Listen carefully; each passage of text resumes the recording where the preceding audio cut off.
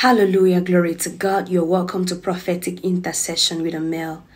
Always a privilege each time the Lord leads a prophetic word in my heart that I have to bring out here. God bless you mightily for always coming back here for prophetic words and prophetic direction. God bless you.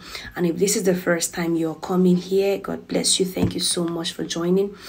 May the Lord use this platform to minister to you prophetically, give you direction, give you words of edification, and help you identify the voice of the Lord you hear in the mighty name of Jesus. Amen.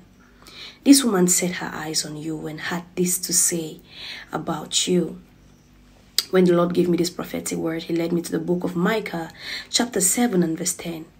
It says, "Then she that is mine enemy shall see it, and shame shall cover her which said unto me, Where is the Lord thy God? Mine eyes shall behold her. Now shall she be trodden down as the mire of the streets." A woman looked at you in your eyes, and because of what you are going through, they questioned your God.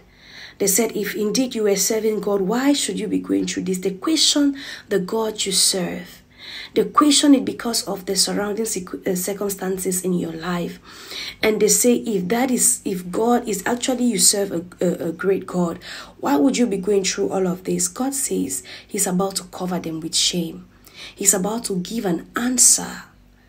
You know, the only thing that silences your haters and your mockers are result. Until there is an evidence, they'll keep talking, they'll keep bad-mouthing you, they'll keep talking against the things that you believe in. But when God starts giving you results, nobody has anything to say anymore. Yes, God says he's about to silence your mockers by giving you result.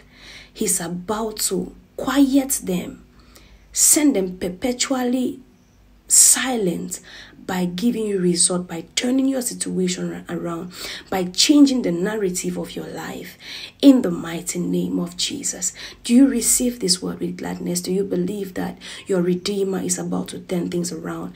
If you do, just write down in the comment section. You say, I believe, Lord. I believe.